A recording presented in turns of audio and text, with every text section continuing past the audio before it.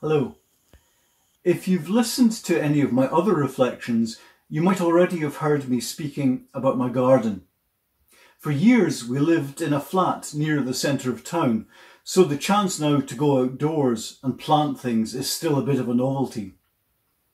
Last autumn, having read all the gardening books which tell you to plant different batches of things so you have colour all year round, we put in loads of bulbs, and I had a picture in my head of a particular border which would be a sea of snowdrops come the spring. Now the snow has cleared, I have to say things haven't quite turned out as I planned. The border is essentially bare. However, across the grass, various small clumps of snowdrops have popped up. If I hadn't noticed the super busy squirrels running about the place, I might have been wondering exactly what was going on. How many times have we had plans which haven't quite turned out as we anticipated? Who actually is in control of things? As we go through a global pandemic, that is a question a lot of people have been asking themselves, ordinary people as well as politicians. Today's reading is taken from the book of the Old Testament prophet Isiah, who lived 800 years before Jesus. Let's listen to his words as written in chapter 6, verses 1 to 8. In the year that King Isiah died, I saw the Lord sitting on a throne high and lofty, and the hem of his robe filled the temple. Seraphs were in attendance above him. Each had 6 wings. With 2 they covered their faces, and with 2 they covered their feet, and with 2 they flew. And one called to another and said, Holy, holy, holy is the Lord of hosts. The whole earth is full of his glory. The pivots on the thresholds shook at the voices of those who called, and the house filled with smoke. And I said, Woe is me! I am lost, for I am a man of unclean lips, and I live among a people of unclean lips. Yet my eyes have seen the King, the Lord of hosts. Then one of the seraphs flew to me, holding a live coal that had been taken from the altar with a pair of tongs. The seraph touched my mouth with it and said, Now that this has touched your lips, your guilt has departed, and your sin is blotted out.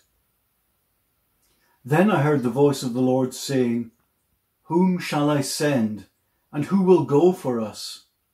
And I said, Here I am, send me.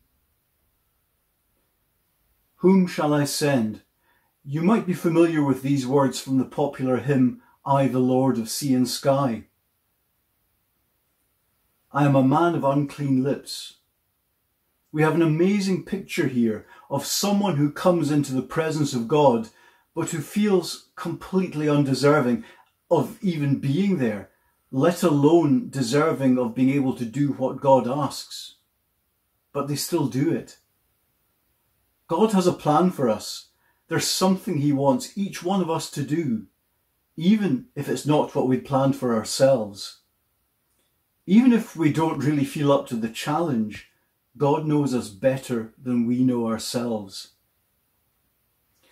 In the Church of Scotland, our elders are not volunteers as such. They haven't put themselves forward for the job. Potential elders are approached by the minister because someone else has seen something in them that makes them think they would be a good elder. There's a thing called imposter syndrome, which many people struggle with. It just means that we don't think we're good enough to do something, that we're not really worthy. I think the picture which Isiah presents is a good illustration of what imposter syndrome is like.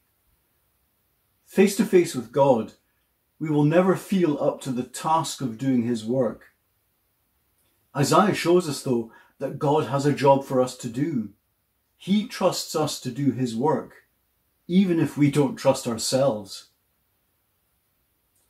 2 Corinthians chapter 5 verse 20 says, So we are ambassadors for Christ, since God is making his appeal through us. We entreat you on behalf of Christ, be reconciled to God. My garden hasn't turned out exactly the way I planned. Often our lives don't turn out exactly as we would have planned and hoped either. But God knows us and wants us to know and trust him. He wants us to be his ambassadors. Our church theme this year is the God who listens. Through prayer, we can grow closer to God and really hear what he has to say about what he wants from us. As we move through Lent, let's use this time of quiet and preparation to really get to know what God is saying to us, to find the peace which comes when our plans and God's plans meet. Let us pray. Lord, we thank you for the privilege of being able to know you through Jesus, and through prayer of being able to find out more about your plans for our lives. Help us to be open to listen for your voice, encouraging us through others, through ambassadors for Christ. Lord, we thank you for the peace and confidence we can know when we are joined with you. Let us join with the seraphs in praising you in the words, "Holy, holy, holy is the Lord of hosts. The whole earth is full of his glory." Amen.